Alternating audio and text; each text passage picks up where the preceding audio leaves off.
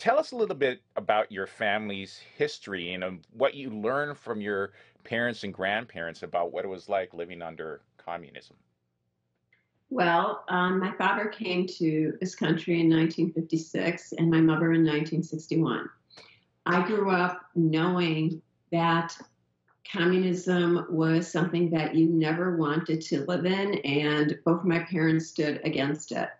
My parents taught me that in communism, you have no freedom of speech, you have no freedom of worship, you have no freedom of anything. Everything that you have belongs to the government. You do not have the freedoms that we take for granted here in America. I grew up knowing that I went to school in communist Yugoslavia for first grade.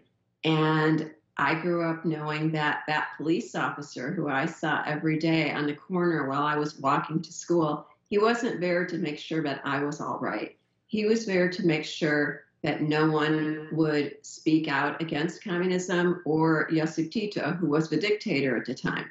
I also knew that I had 1,000 US dollars. I was 6. I had 1,000 US dollars in my backpack. And I knew that if civil unrest broke out, now imagine being 6 years old and being taught about civil unrest. And I knew that if civil unrest broke out, to get into a cab that was waiting for me at the corner, and that cab would take me to the border of Serbia, or actually, I'm sorry, Yugoslavia and Italy. And I knew that that was my way to get out. And my parents would come when they were able to. So in families like mine, we have a great appreciation for America and for everything it stands for. And my father passed that along. My mother passed away many years ago, but my father, Stevie, knew my father. And my father passed that love of America to both of us, to all of our family. My father was a proud American for 57 years. He changed his name from Andra to Andrew. When he came to this country, he had $10 with him, and he got a job at a company that had Italian. They spoke Italian, as did he. He took night classes to learn English. My father became a shining example of a successful American immigrant. And I'm very proud of both my parents. My mother was a PhD tenured professor from the University of Chicago. So I'm very proud of both my parents and what they accomplished when they came from nothing, because they lost everything during the war. My mom's home was taken over by the communists, and so they were displaced. So they were sent somewhere else. They eventually ended up in Lyon, France. That's where my mother came here from. But the things that my dad taught my children will always resonate. And I feel that's what taught Stevie to stand up for himself more than anything. I mean, my stories, my dad's stories, that's what Stevie learned from. Yeah. And we've always taught our family that. We've always said, after America, there's no better nation. There's nowhere else to go if America falls. And we have always placed an emphasis on freedom of speech, the Second Amendment, freedom to worship, freedom to be who we are, and respect for the government, the police department, and everyone who is in this country. So that's a great background story, Gloria, for why your family loves America so much and would love something like Independence Day. So, Stevie, what was it that happened on July 4th, 2020, that sparked a raging controversy and national news coverage at Belmont University? What is it that you did on summer vacation?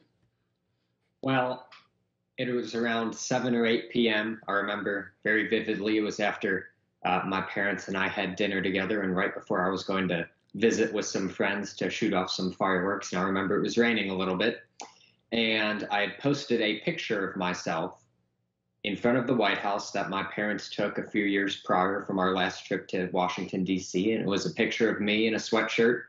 Wait, let's pause. I'd like to ask our Mr. Producer to please put that picture up so everybody can see what a great picture it was. This is such a nice picture. Okay, go on. And my caption on the photo on the 4th of July was that I was proud to be an American, and I thanked our forefathers and those who had served so that we could have freedoms and liberties that we have today that our forefathers intended for us in 1776. And within hours, I remember being at my friend's house and people calling and people texting saying, have you seen what's going on with your Instagram? And at the time I had my notifications off because I don't really like social media. I think it's an evil, terrible thing. It's just a necessary evil nowadays. But I remember looking at it and there were hundreds of negative comments from fellow students, friends of mine at Belmont University, people I knew and people I didn't know, saying that I was a racist, that I was an awful person. There were people saying that I needed to kill myself because I was celebrating a racist holiday and that I should be ashamed of myself and I needed to apologize.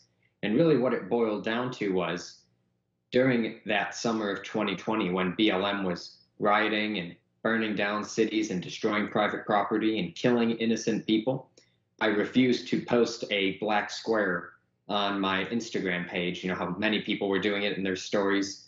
I refused to do that, and I refused to endorse the BLM organization because my cousin was a police officer who was shot and killed serving in Chicago. And so I'm never going to support an organization that calls to defund the police, that dishonors the memory of those people like my cousin who served honorably to defend everyday people.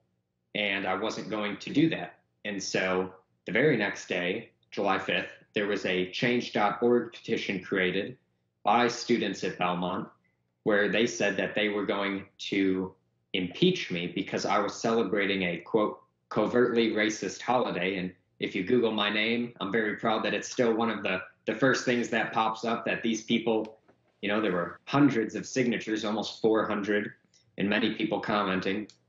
And it was one of the most difficult times of my life.